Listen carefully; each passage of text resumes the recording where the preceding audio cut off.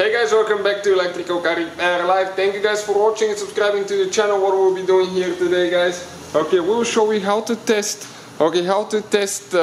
window motor here. Okay, this one, guys, will be for any car pretty much. Okay, we're working here on a Dodge, but the window motors are so interchangeable. They're sometimes even made by the same company, like this one.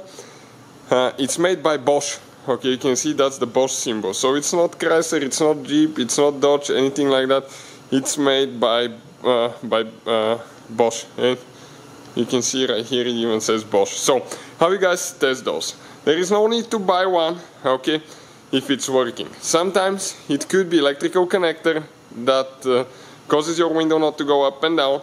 It could be a relay, it could be a fuse. So if you're in doubt, guys, always test that before you buy one. There is no need to waste your money. In addition, guys, every car we get at the shop will make 200 videos. So please subscribe.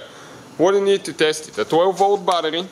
Okay, 12-volt battery, alligator clips. All the parts and tools, guys, that we use will be listed in the description of the video below. Now, almost every window motor comes with only 2 wires. Check it out, only 2 of them.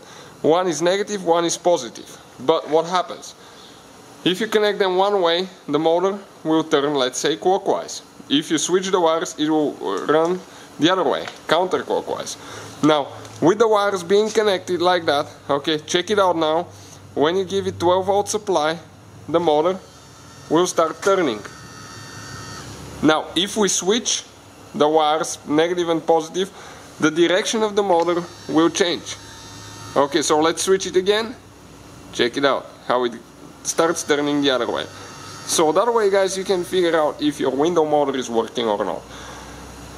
Now, again, if the motor works but your window doesn't go up and down, check fuse, check relay, check the window motor. And it could be even a broken wire sometimes. That's a weak spot on the car sometimes.